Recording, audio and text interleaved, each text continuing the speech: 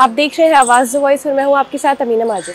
इस वक्त मैं मौजूद हूं जंगपुरा में, जहां एक इंटरफेथ डिस्कशन हो रहा है fasting in different religious traditions के ऊपर। आइए बात करते हैं यहाँ के लोगों से। Actually, we have been working. In fact, we established Interfaith Coalition for Peace. That was about 18 years ago in Delhi, and since then the objective is to find out commonalities among various faith traditions. So, with that end in view, we have been doing a lot of programs by way of meetings and conferences, as well as outdoor programs also. So, one of the programs has been this, talking about the commonalities in the field of fasting in various faiths. So that's how this has been organized today. When people of different faiths sit together and they join their heads together and try to study and share with each other what are the best practices in each faith in different fields, and today we are talking about fasting, then a lot of positivity comes into. So that is the purpose. So that's the, just like that, and that's how we have assembled today, and the representatives of various faiths will talk about what their particular faith says, what should be the practice for fasting, etc., what are the benefits, advantages, etc., how it is useful to the society at large. That's how we are. It gives a spiritual solace, yes, sure, definitely. At the same time, this also, the fasting in Islam and I'm sure in other faiths also improves the health of the individual.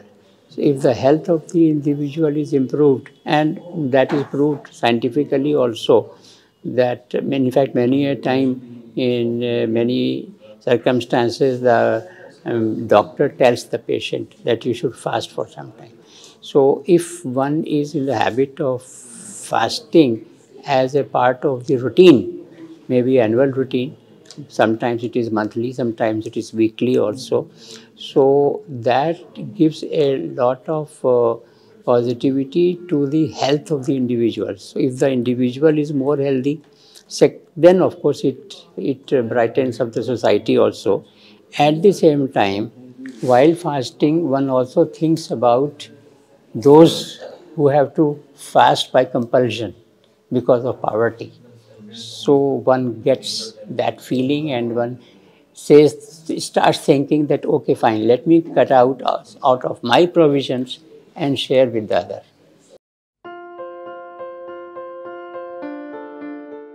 Zakat is one of the basic pillars of Islam. Ramadan is another pillar.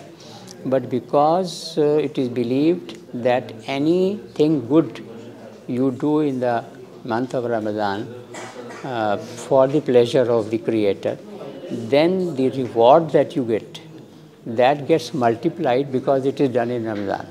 So same thing applies to Zakat also. Zakat is a mandatory charity, as you know about it. So if Zakat can be paid any time throughout the year, it is upon the individual. But then usually people select Ramadan so that the spiritual reward of paying the charity is multiplied manifold.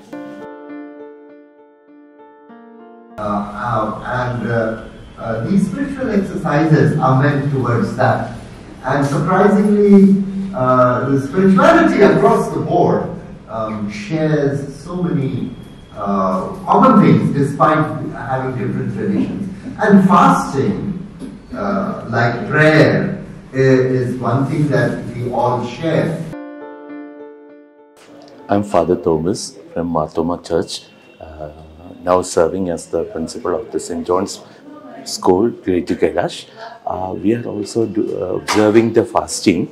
It's a period of, we are the kind of self-discipline, and it's a kind of spiritual fostering, and we are making a practice for more closer to God, like the way we have done the different types of tradition according to our faith and practices of Marthoma Church.